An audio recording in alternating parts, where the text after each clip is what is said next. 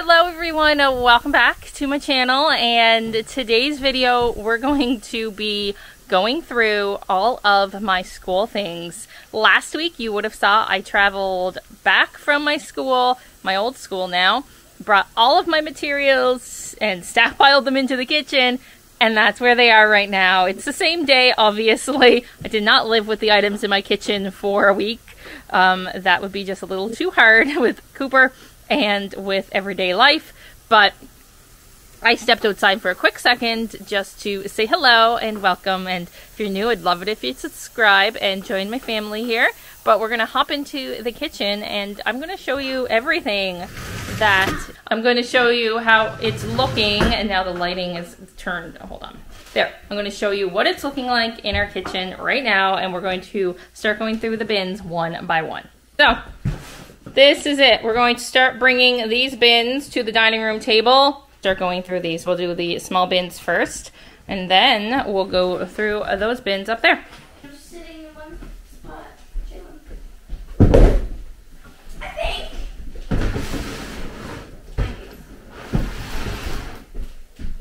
This one.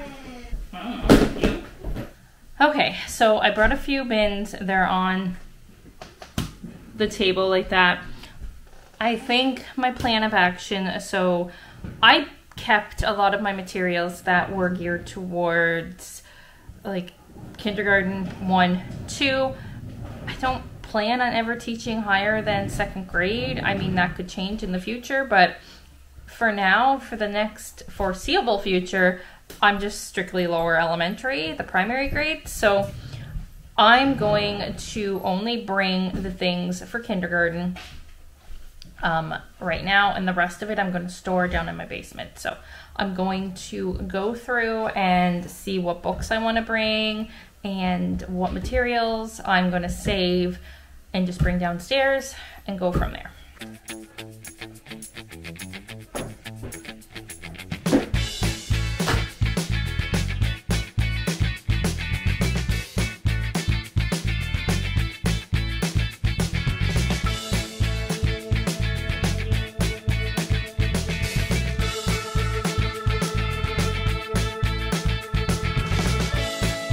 Okay, so this is where I am right now. I have a few bins, so the ones behind me are going to stay here. They're just, it's materials that I don't need right now in the classroom. And this is all the things so far. I think I'm going to keep these at home. These are grade 1 center materials that I already printed.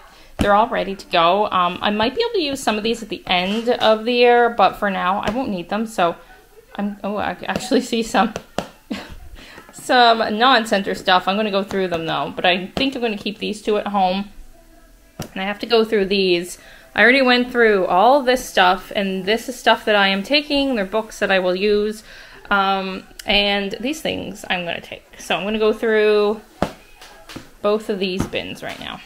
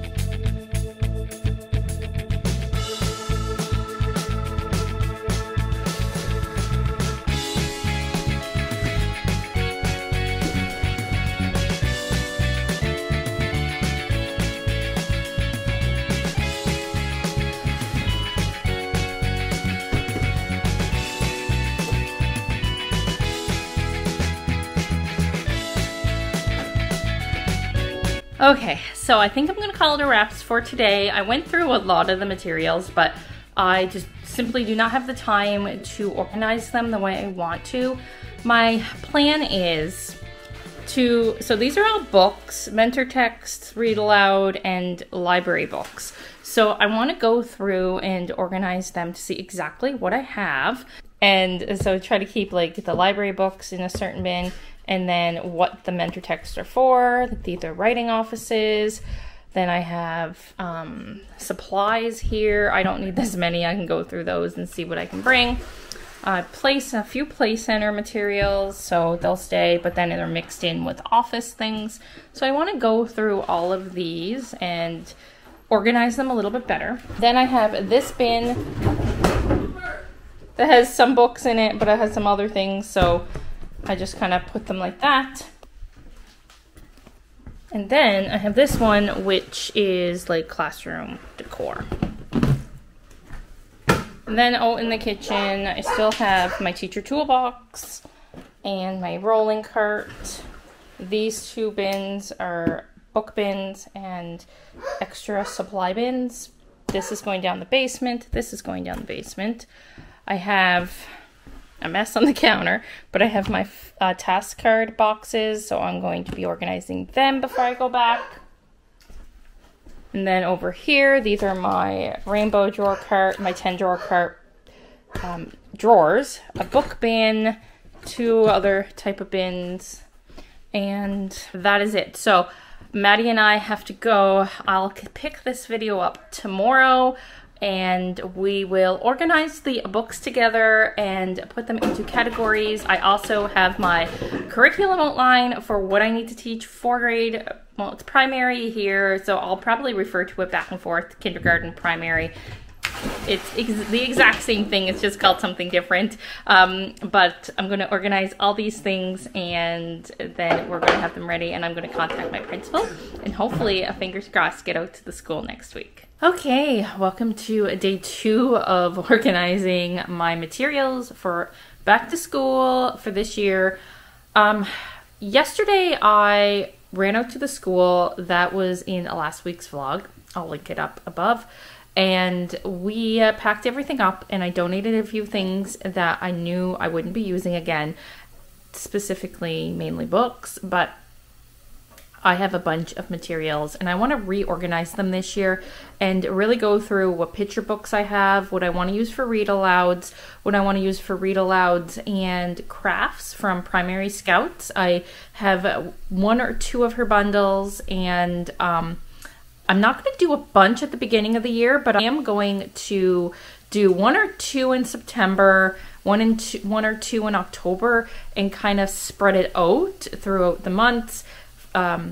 The craft retelling projects, that's kind of on the back of my mind. And then I also want to have just read aloud separate from my books for each month, and then I'll have a running list. I think you're going through my thought process with me right now.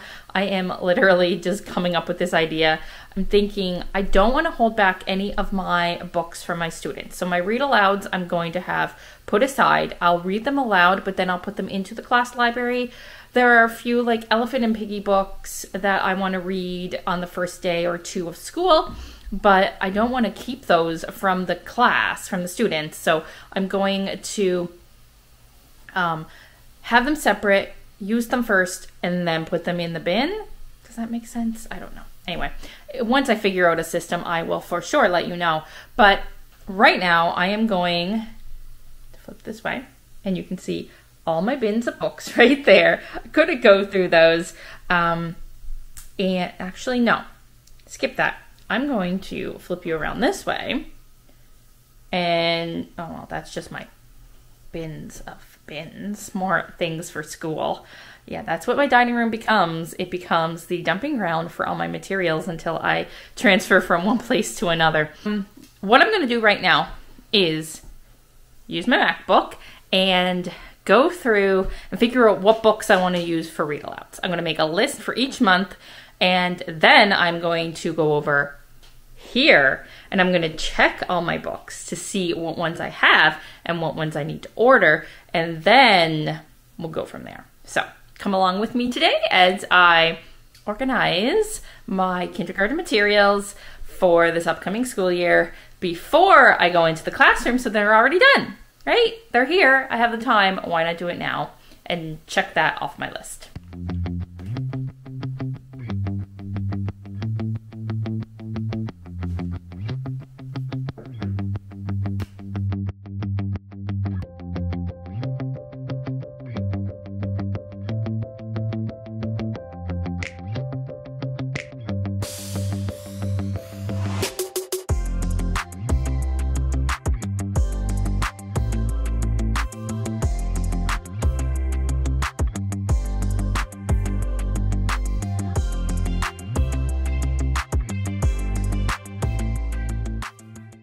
Okay, time has passed. It's already lunchtime, and I am still making the list of the read alouds that I want to do and which ones I want to do crafts with.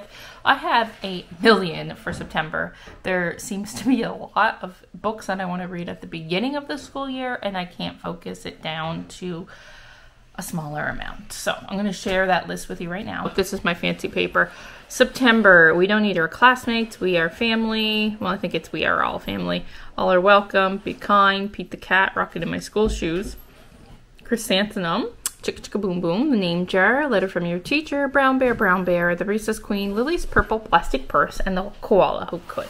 So I'm sure some of those I could bring over to October or even push towards like February or March, but I'm gonna see which ones for September I have already. October, I have a few. Halloweener, I bought a bundle for the October bundle off Primary Scout, so I'm going to use that and do the craft with it. And it also came with Little Boo and Creepy Pair underwear. So it came with Golden Acorn, but I think for that Golden Acorn, I'm just going to do that in November instead of October. So I'm going to focus on September right now and go through and see what books I have.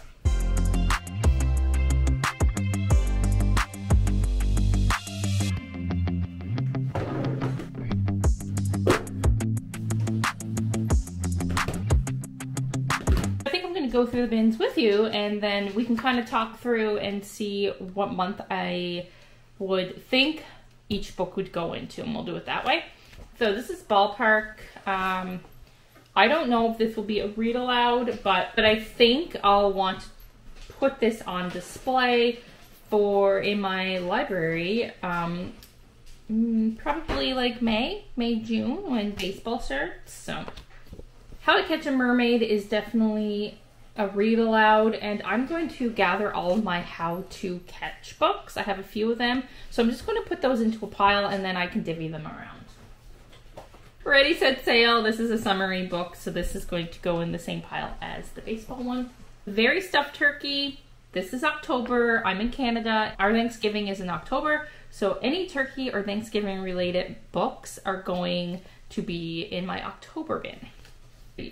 The Great Turkey Race, The Silly Turkey Party, 'Twas the Night Before Thanksgiving, The Amazing Turkey Rescue. These two books are Remembrance Day related, so they would go for November.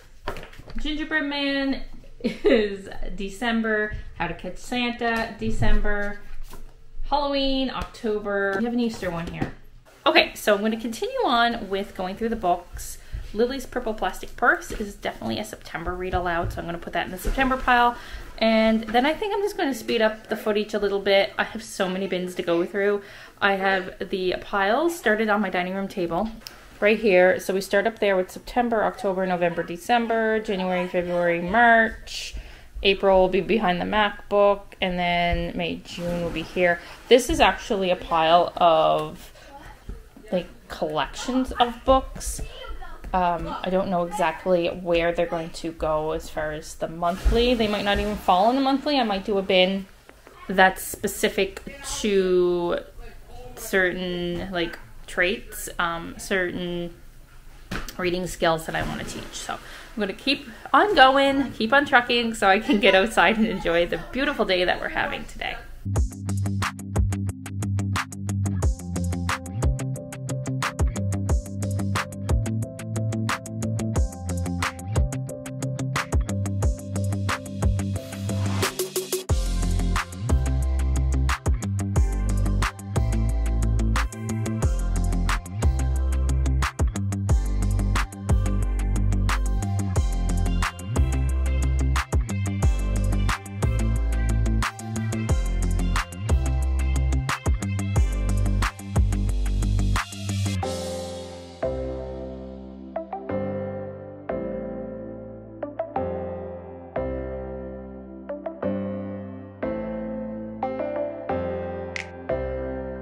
Okay, so I got a little bit, it's been a while. It is now nearly 4 o'clock and I'm gonna call it a day and go out and enjoy the pool for a little bit. But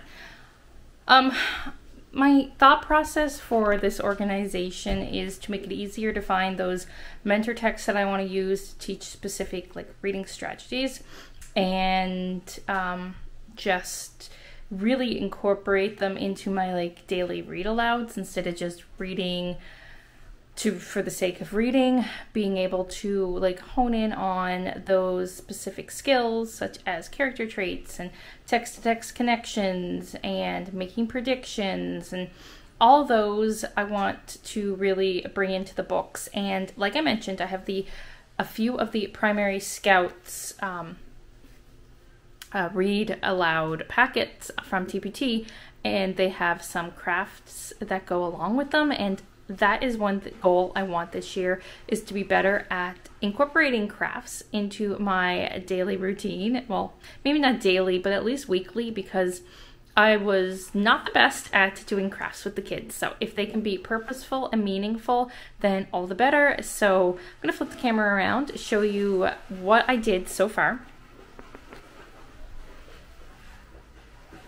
So here's my bins, one for each month. We have in the back September, October, November, December, January, February, March, April, May, June. And I mean, some of them only have very few books. So like I need to find some more read alouds for May and June. Well, for June specifically. I know I want to have a beach day. That will be in June. Actually, my camping day will probably be in June too. So the Scaredy Squirrel Goes Camping, I'll put in my June. But these are just some fun ones to read for May, June. Need to get a cover for this one. Then like January is definitely easier. September is already filled. So in September I have, which I could probably do another box. I have to turn some light on.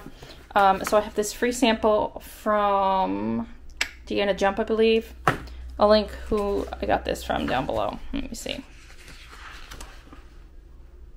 Yes, Deanna Jump and Dee Dee Wills. They, I think, did this together. This was a sample for Lily's Purple Plastic Purse. It is a whole week plan.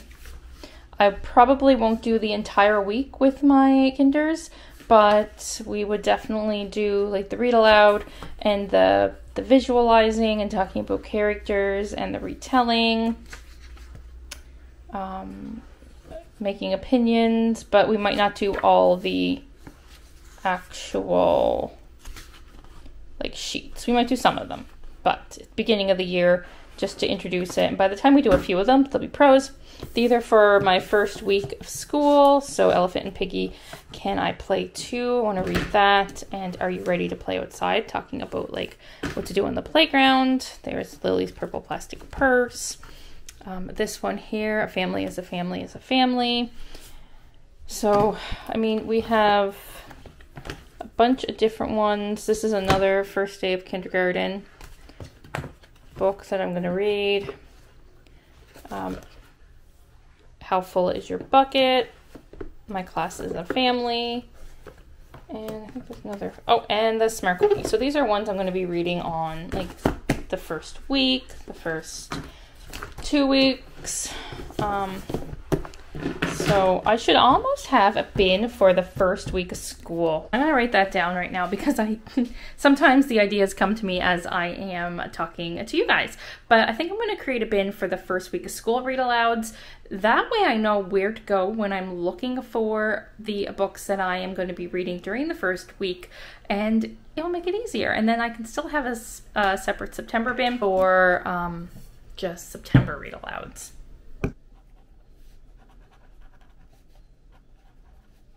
So my organization is just literally writing everything down in a notebook that I have, books that I want, and now that I went through all these, I can tell you that I still have a few that I need to buy. September's pretty good. I have a few for November, actually all my November books, so I really should order those. 2 for December, and they're really important ones because I don't have any Hanukkah books, and in November I don't have any, I can't pronounce it, Diwali. I don't have any of those books, and I really want to make sure that I'm incorporating that. And I don't have, surprisingly, I don't have any Chinese New Year, and so that's another one that I want to get more of. I really pride myself on having a diverse library, but the school I was at the last 2 years had a pretty big selection, so I didn't have to really buy any. They already had them. I have a few Indigenous books. I have a bunch of Black history, but I don't have any, like I said, Hanukkah or Diwali or Chinese New Year, and I really want to celebrate those as well, especially that I'm going to a class in a school that is very large, and the student population is going to be very diverse. So yeah, I have to go down the basement as well. That's going to be later on today, and go through other books that I have, because I know I have a bunch of Clifford. I didn't have to bring certain collections to school. I'm keeping a bunch of books at home because I won't need them for kinder, but there's other collections I'd like to bring to school. I also had a few ideas about class reward system. So I'm going to sit down and we're going to chat for a second before I close out this vlog. I have 3 minutes left on my memory card, so this will be the last 3 minutes, is talking about classroom management. So like I've mentioned earlier in other previous vlogs, that I already ordered the Smart Cookie jar, I'll link it right here, by Textures by Maria, and I can't wait for that to come in, and I'll be able to use that. And I think it's going to be a compliment system when they are complimented in the hallway by another teacher, and then also if they are together as a whole group in class following the rules and procedures of our classroom, they'll get a cookie.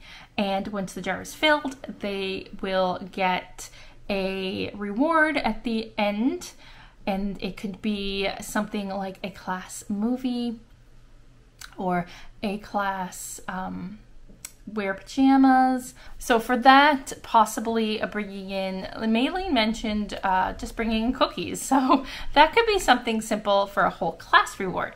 But I'm thinking for individual rewards, doing the bucket system. Now, Lauren, from Putting Them First, bought actual buckets, and she'll put pom-poms in them, and I love it. And one thing I was thinking, that it could be individual rewards, like read with a book buddy. So I have all those Cold Care book buddies, and I thought that would be a great reward, that during reading time they get to read with a book buddy. So I could have coupons where when they fill their bucket, when they get a certain amount after they count them at the end of each week, or at the end of each 2 weeks, whatever I decide to do, that they can trade it in for a coupon. And that coupon can be things like, I do have a treasure chest, so they could pick something from that. They could read with a book buddy.